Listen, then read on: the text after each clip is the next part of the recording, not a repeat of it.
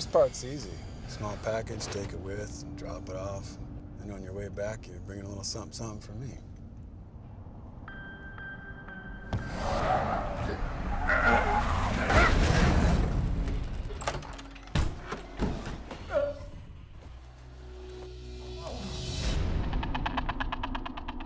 Bob?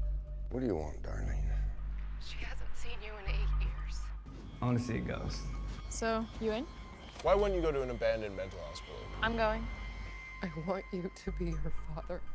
If you can't forgive him, what do you expect your daughter will do? Forget me.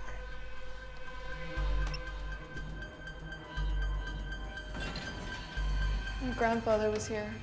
This place is supposed to be haunted.